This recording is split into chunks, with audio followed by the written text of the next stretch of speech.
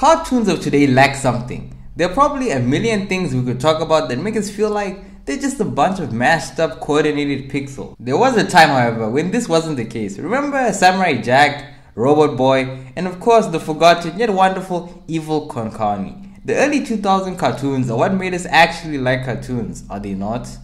Cause I thought about this for a while now. When you look at it, there are only a few good, if not good, decent cartoons as of right now. Up for debate, we have Steven Universe, which I personally do not find interesting at all. Then we have Rick and Morty, and of course a few others. Now the real question is, what is to happen when these cartoons finish? I know most of you are thinking, well, we'll just get new shows. It's not the end of the world.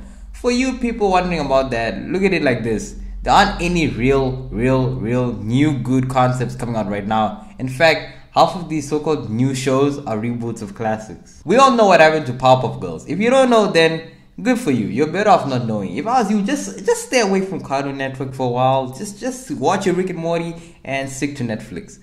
I don't think the cartoon industry will blow up into a ball of flames. Well, not just yet, because their one source of revenue is, yep, you guessed it, merchandise.